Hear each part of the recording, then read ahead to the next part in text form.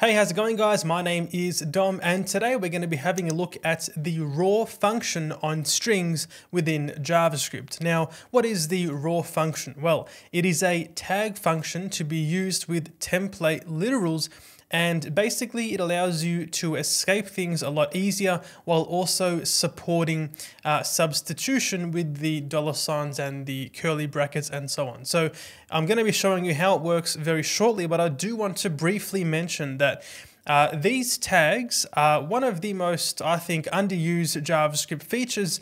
I mean, even VS Code or some of the themes in VS Code will take advantage of this syntax. For example, I've seen extensions where you can have an HTML tag before a JavaScript string to allow HTML syntax highlighting. So they are used for things like that, but they actually do have functional benefits within your code. And of course, this String.raw function is one of them.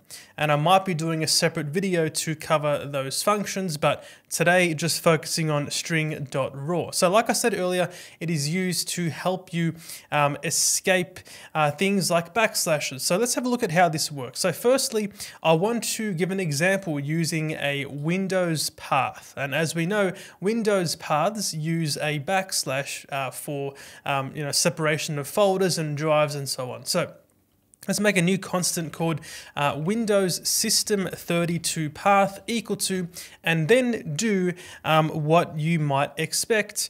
So we say C, then Windows, then we say system32. And we can see here that, of course, using the standard double quotes, even VS Code is telling us that this W and this S are going to be escaped as part of this string. So if I was to console.log the Windows system32 path right here, I'll save this and then go back in or go inside the terminal here.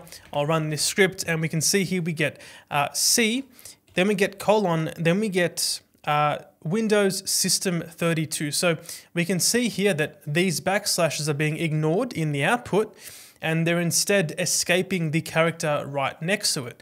Now, the way to get around this traditionally would of course be to put a double backslash. I'll try again, and of course we get around that problem as we can see right there. And this is common in many languages and not just JavaScript. However, we can solve this and make it a lot easier for us if we use this String.raw function. Now, before showing you that, I want to quickly change these double quotes to the tag template literals, my mistake. That's using the backslashes near the 1 on your keyboard. And even with these, it is still going to escape the W and the S. So that brings us now to, of course, String.raw.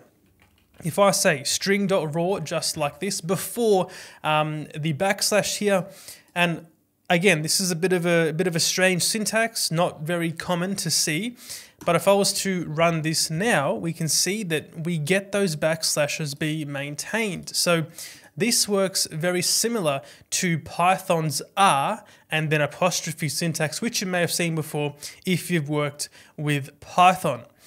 Now, one last thing to mention in terms of the functionality of String.raw, it is still a template literal being used right here, so you can do substitutions. For example, I can say hello and then say something like 3 plus 5 to say hello and then 8. And I'll run this script and of course we get hello 8. Now, what are the use cases for String.raw? Well, I think it's definitely going to be useful for you if you have a script that works a lot with paths, especially on Windows, as well as any scripts that you often find yourself having to escape characters in, of course. That's going to be the main benefit of this. You're not going to use it very often, I don't think, but look, it's still good to know, and there you go. So that is the String.raw function in JavaScript. Hope you guys enjoyed this one and you learned something.